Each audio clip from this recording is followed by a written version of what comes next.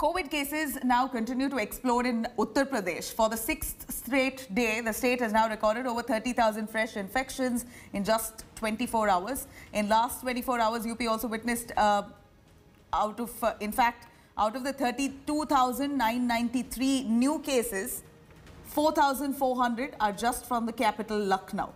What turns out to be a big concern here is the increased death toll. Total 265 deaths were reported in the last 24 hours, which is the highest single-day toll. Meanwhile, there is massive outrage over CMO officials threatening relatives of COVID patients seeking Remdesivir in Noida.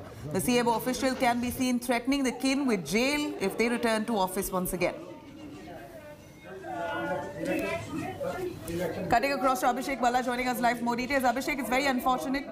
Abhishek Mishra to give us some updates there. Abhishek Mishra, it's very unfortunate to see the family members begging, pleading, falling on the feet of officials to get some COVID care treatment, some medicines like Remdesivir. While Uttar Pradesh government, Yogi Adityanath, has very clearly said that there is absolutely no shortage and this is just rumors being spread to tarnish the reputation of the state and the government. Here, what we see, visuals on ground are absolutely opposite.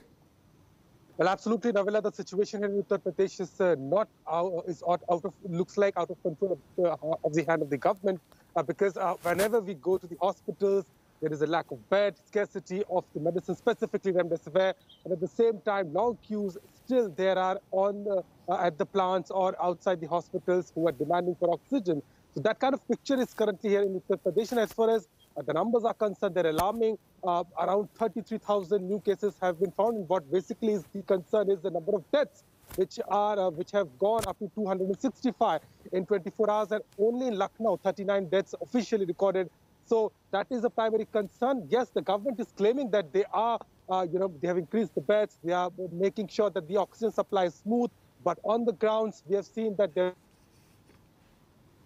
of these things, and people are in a situation of panic, and at the same time, family members, they've seen the visuals how to get the basic admission in a hospital, they're still roaming here and there. So certainly we can say that things as of now in Uttar Pradesh are not looking very pleasant at the moment. Yes. And that's what's visible on ground as well. Very unfortunate to see those visuals there coming to fore, where people are moving pillar to post, begging, pleading, crying, falling to the feet of the officials only to get some care to save their loved one. Hi everyone, Preeti Chaudhary here. Hope you like this video. For latest news and analysis, like and subscribe to the India Today YouTube channel. And don't forget to press the bell icon to stay updated. Thank you for watching.